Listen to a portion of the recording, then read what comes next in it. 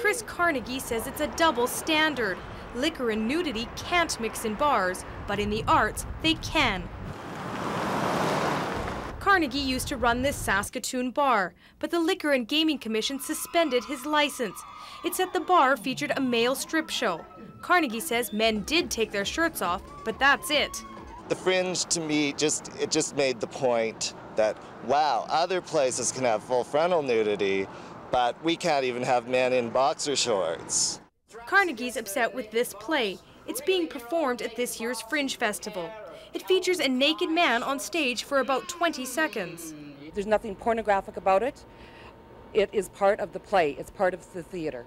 I'm upset that 3-4 years after I was charged and lost my license, it's still going on. The nudity isn't the problem. The alcohol is.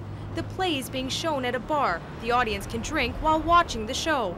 According to the law, nudity isn't allowed in places that serve liquor. The Fringe says it didn't pay much attention whether it was breaking any law, but it chose to run the play at the Wash and Slosh bar for a reason. The play is aimed at adults. Since it's showing at a bar, no one under 19 can come watch it. Right now we are investigating. That is the stage that we are at, and as I said, the next step will be to examine the results and then to determine the action that we'll take. I mean, obviously the Saskatchewan Liquor and Gaming, if they walked in and said it's over, it's over.